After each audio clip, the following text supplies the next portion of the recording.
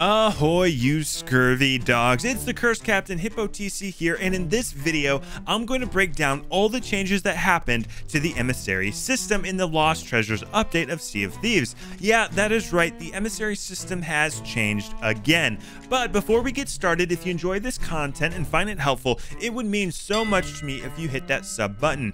Each sub is greatly appreciated, and I promise that I will continue to work hard to bring you quality content worthy of that beautiful sub. Now let's jump into the video.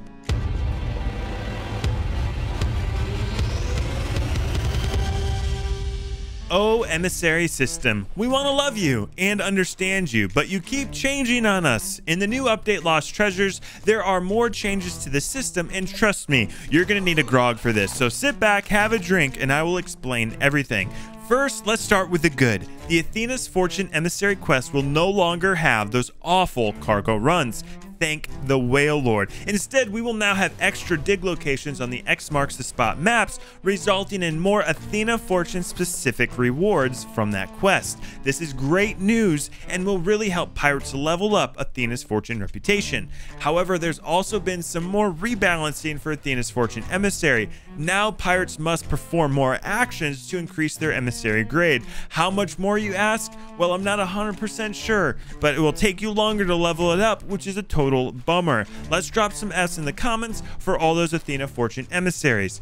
As for the Order of Souls, we see some changes to their emissary quests as well. Now the quests pick from a much wider range of islands when tasking crews to hunt down those skeleton bounties, providing more variety to the quest, but also adding some more time to it. This means us bloodthirsty pirates will have a bit more of an advantage in finding those scurvy dogs who are running this emissary.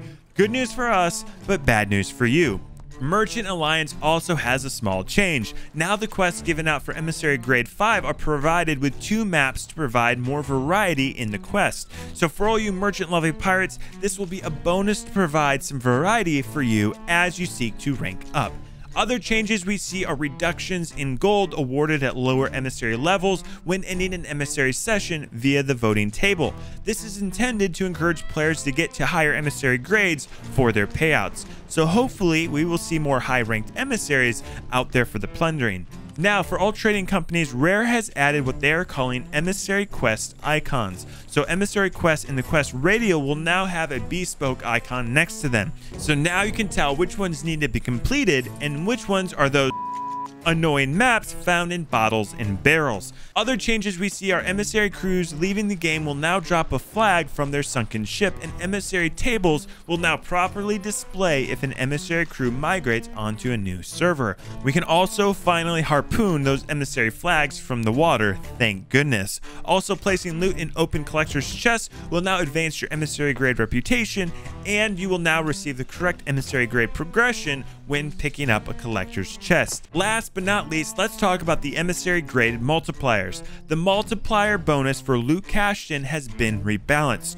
Grade 1 no longer provides any bonus. This is intended to encourage pirates to get to the higher levels.